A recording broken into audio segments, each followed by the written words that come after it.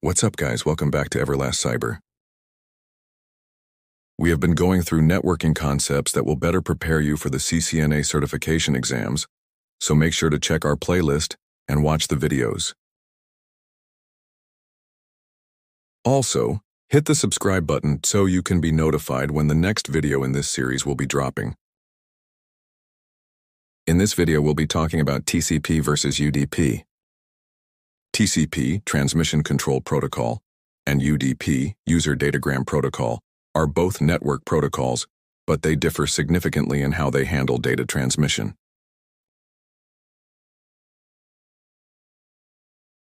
First, let's look back through our TCP/IP model, which should look familiar to you by now if you have watched the video.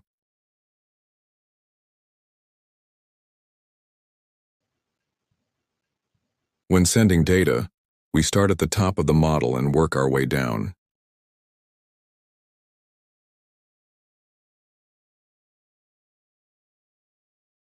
We're going to ignore the application layer as it's largely out of our control and start at the transport layer. The two primary protocols at this layer are TCP and UDP. A network application has to choose how to send its data. That choice comes down to, do I want to send it reliably or do I want to send it unreliably? Both reliable and unreliable have their benefits and drawbacks.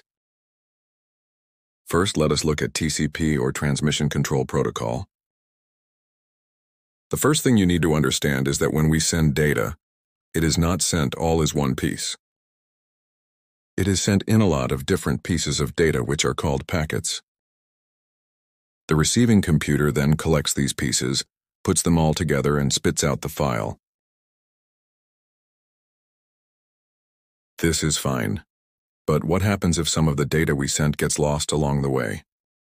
The receiving computer won't be able to put the pieces together, and you will probably end up with a corrupted file. So this is why we need some method or a way to send data reliably. We need something that can resend and resolve missing or corrupted data, and that is exactly what TCP does. TCP is the most widely chosen option for transmitting data. This is because it can reliably send and receive data. If there is a network blip and some of the segments are lost along the way, TCP can recover them, meaning the user experience shouldn't be compromised with half-loaded websites or corrupted documents. There are three ways in which TCP can provide such a stable and reliable connection. First, it uses acknowledgement numbers. Secondly, it uses sequence numbers. Then, TCP adds a checksum. But before any of that can happen, we need to first start a reliable connection. TCP does this by using what is called a three-way handshake, and it looks something like this. The sender computer sends a message called a CN, which is short for synchronize. Then the receiving computer replies with an ACK message. This is short for acknowledgement, and it also includes a SYN message of its own. So this message is called a SYN-ACK. Lastly, the sending computer acknowledges with an ACK message, and that is when we have an open TCP connection. A similar process is also followed when closing this connection down. The next thing we are going to do is to look at sequence numbers. TCP will assign numbers to segments as they are sent. This way, the receiving device can collect these segments, reorder them correctly, and determine if any segments are missing. The sequence number is just one field in the TCP header. These messages are then acknowledged.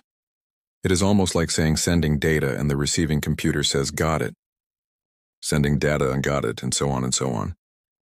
The way this works is by using sequence numbers and acknowledgement numbers. Remember, I also mentioned a checksum. The checksum is a result of a simple calculation ran against the data. If the data has been transmitted successfully, the checksum ran on the receiving side should match the checksum ran on the sender's side. If there has been some problems along the way and some bits got messed up, then there will be a checksum mismatch, and the segment will be discarded. As we've already seen, a TCP header is added to the application data to create a segment.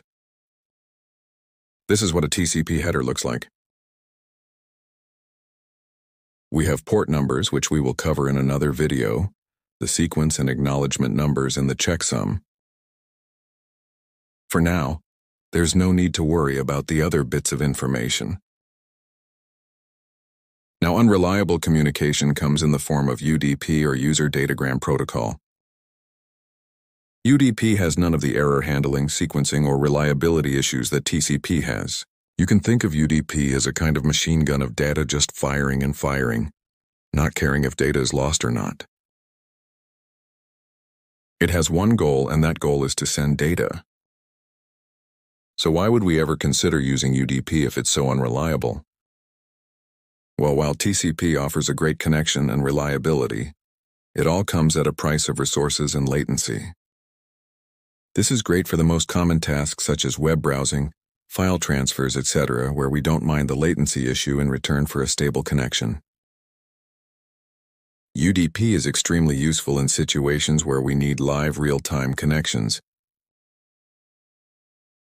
For instance, voice calls, video calls, and gaming all need fast real-time connections. We can't afford latencies in these situations. We can handle a loss of voice data, because who really cares about a bit of jitter in a voice call? On the other hand, if we start trying to resend voice data, then this could cause latency and make the call inaudible.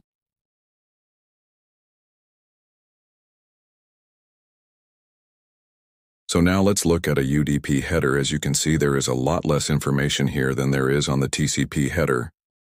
We only have the port numbers, the length of the data, and a checksum. The small header means less information but is lighter and is quicker. Perfect for real-time traffic. That's it for TCP and UDP, which are basically two ways to send data for two different purposes. If you liked this video, don't forget to like, comment, and subscribe. Thank you for watching, and I will see you in the next video.